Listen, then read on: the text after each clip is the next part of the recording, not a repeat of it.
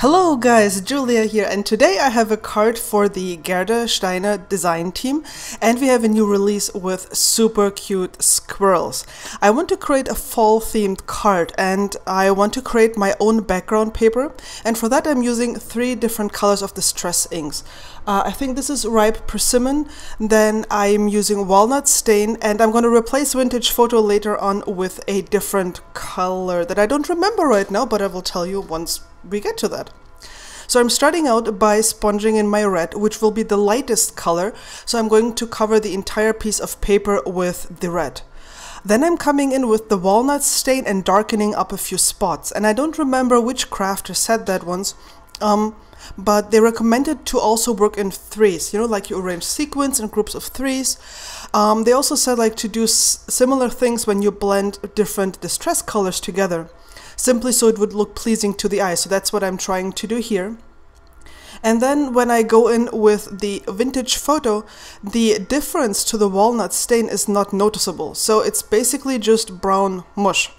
And I wasn't happy with that, so I switched over to spiced marmalade, the big reveal, to spiced marmalade, because I want this to be a little warmer. I want this to glow a little bit more, you know, like fall leaves that are hit by the sunlight and that really glow in these golden and warm colors. That's the color I'm trying to achieve here.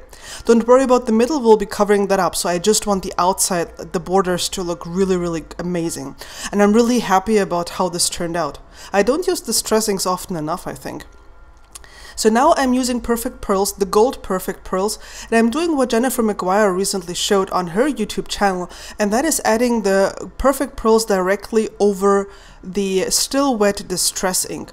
And you don't have to worry if it looks streaky, because you can come in, at least that's what I'm going to do, you can come in, for example, with a dry baby wipe and just wipe this around, and then you will smooth that out so it doesn't look streaky anymore.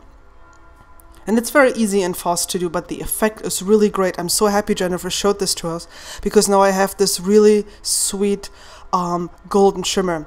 And yes, I got this embossing folder, this next level embossing folder, after seeing Jennifer McGuire use it, because I was like, is the effect really as strong as I see it there, or is that just good photography? Not that I'm doubting you, Jennifer, but I was really curious. So, and it's fantastic. You get an amazing impression, and that just reminds me of a basket. You know, like the colors, the fall colors and the texture reminds me of a basket where you would collect ripe apples or leaves or nuts or mushrooms or whatever you collect in the fall. That's what it reminded me of. That's why I got this particular pattern of the embossing folder. When you buy it, you actually get 2 in one pack. I have a different pattern as well. So I adhered this to my card base, and I die cut this white tag with a pretty pink posh die. You will find a list of all the supplies that I'm using in the description below. You can just click a link and shop them right away.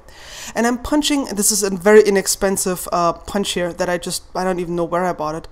And I'm just punching 2 holes here so I can add some twine later on. First of all though, I'm going to color, and I'm stamping the squirrel from the new release in Memento Tuxedo Black ink, because that will not bleed when I color with Copic markers. And then I'm stamping this little nut here as a, like on the ground. I'm just scattering it across to give the squirrel some grounding. I will play some music for you during the coloring and catch you on the flip side.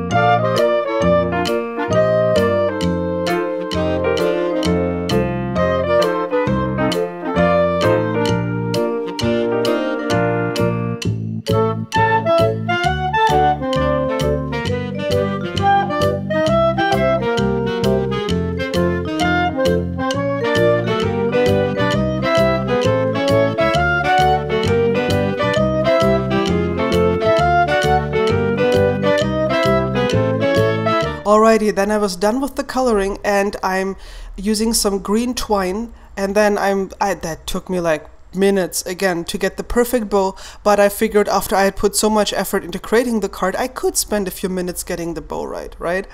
I put some foam tape behind the tag and adhered it to the to my embossed panel here, and here's a close-up of the coloring that I've done with the cute squirrel, the green tie here that ties it a little bit together. That was smart. I hope you enjoyed the card and the techniques I showed you. Leave me a comment, let me know what you think, and I'll see you again soon. Bye!